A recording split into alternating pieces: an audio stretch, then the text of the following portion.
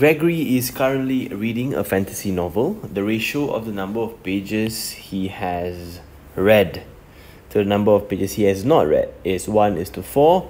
If he reads another 176 pages, the number of pages he has read will become 80% of the number of pages he has not read. How many pages does Gregory's novel consist of? Now, in order to do this question, we need to identify what is the concept, what is the technique that we are working with. Alright, now the technique that we are working with in this question is a total unchanged concept. Why is that so? Because when you add the pages read plus the pages that is unread, this will always remain the same because the number of pages in the book cannot change. Okay, let's say for example the book has 100 pages and you have read 10 pages. So unread will be 90 pages, right? Now let's say the next day you increase your reading and in total you have read 30 pages. Unread will then be 70 pages.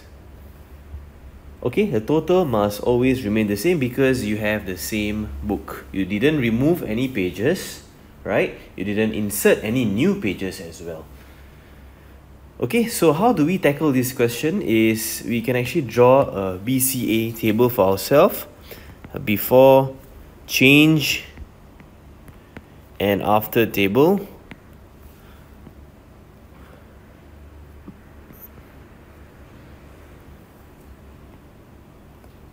Okay, now the before case, we can have these two columns as well for the BCA table.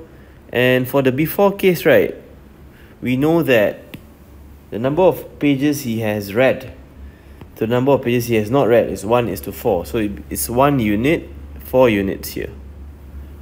Alright, and since we know the total is the same, we need to write or develop for ourselves a total column as well, which will be 5 units here at the start. Now, if he reads another 176 pages, that means, what does that mean? That means that I'm adding 176 pages here for the read portion. Which means what? The unread will be taking away 176 pages. Okay, if you're not sure, have a look at this example on the right side. Okay, early on, if you read 10 pages, unread is 90, right? Because total is 100 pages for this example book. Let's say you read 20 pages, 20 pages more. What happens to the unread? Unread will reduce by 20, as you can see here. Alright, why? Because the total is the same. So in the end, what's happening is that the number of pages he has read will become 80% of the number of pages he has not read. So what is 80%? Change it into a fraction. 80 over 100, this is 4 over 5. So in the end, right, 4 parts will be read. Out of 5, this will be unread. Okay, again, the number of pages he has read will become 4/5 of the number of pages he has not read. So 4 will belong to read and unread will be 5, as we can see here. So what we'll do is we'll put 4 parts here and we'll put 5 parts here, and the total will now be 9 parts. Alright? So since we know the total is the same, we cannot allow this number and this number to be different. It has to be the same. So 5 and 9, we can push it to 45. So times 9 at the top.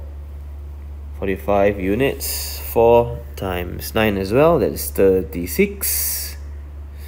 1 times 9, 9 units. And for the bottom, we times 5.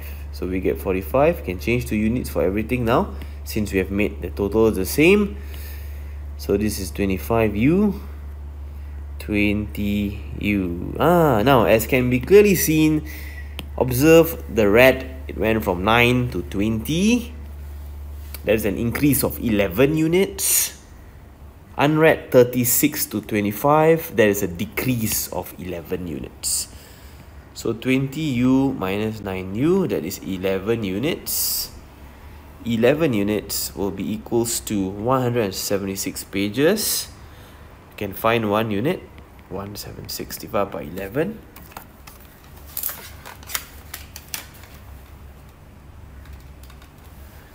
Pages. Okay, question is, how many pages does Gregory's novel consist of? That's a total 45 units. Okay, so 45U, 16 times 45.